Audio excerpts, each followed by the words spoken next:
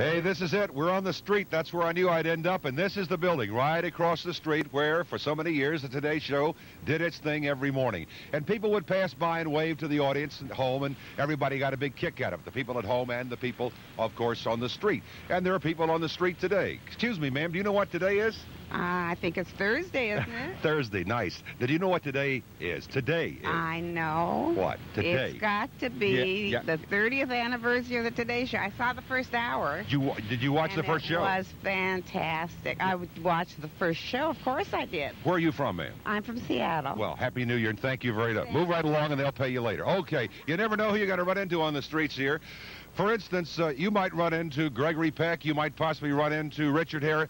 I don't believe it. Hi, Willard. How are you? I don't believe it.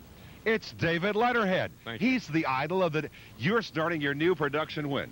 February 1, but before we get into that, I just wanted to congratulate everybody affiliated with your show, The Today Show, for being on the air for 30 years, and I know that means a lot to everybody coming from a guy whose own show lasted 18 weeks, so it's a commendable anniversary. I don't know of anybody in that room and anybody in the show business that hasn't had the same experience one way or the other, but we wish you the best. I happen to be your biggest fan at 260 pounds. Thank you very much, Willard, and thanks for the opportunity of letting me get up at dawn. I appreciate that. I do a great... Watch this. And now, here's David. And we have your resume. Thank you.